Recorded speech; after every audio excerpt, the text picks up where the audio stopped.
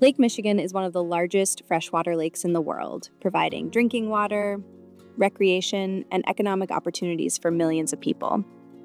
It shapes Milwaukee's identity, connecting the city to a vast network of communities that depend on clean water. But for decades, pollution from industries along our rivers has threatened the lake's health. Milwaukee was once known as the machine shop of the world.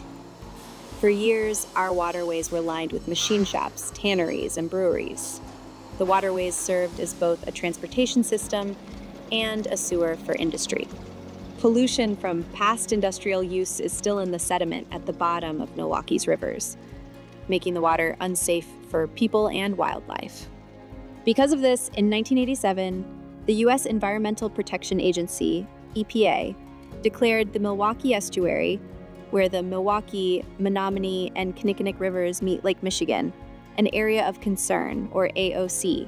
Since then, many partners have been working together as the Waterway Restoration Partnership to clean up our rivers. Together, they are tackling one of the biggest challenges: where to safely put the contaminated sediment. Right now, there's a site north of the Lake Express ferry dock called the Confined Disposal Facility. It's been holding dredged materials collected from cleanup efforts, but it's almost full. Without a new place to store the material, the progress to restore the rivers could slow down. That's where a big solution comes in. MMSD, alongside the City of Milwaukee, the Wisconsin Department of Natural Resources, We Energies, and Port Milwaukee, are building a new Dredged Material Management Facility, or DMMF, in the Milwaukee Harbor. This facility will provide a safe and secure home for 1.9 million cubic yards of contaminated sediment, enough to fill 13 football fields 5 stories high. So how do you build something like this? The first step in the construction is to build the walls.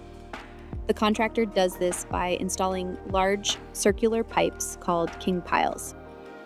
Between the king piles are sheet piles. These sheets complete the wall. Together, they form the border of the DMMF. Then, the contractor will construct a tie rod system that holds the walls together on the water sides of the DMMF. Next step is to fill the space between the walls with sand. Once the sand is in place, the contractor can begin to install the interior wall that prevents water and contaminants from moving through the DMMF.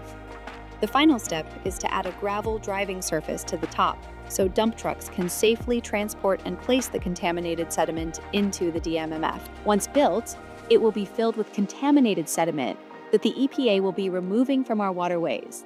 Once constructed, MMSD will transfer the ownership and operation of the DMMF to the Port of Milwaukee.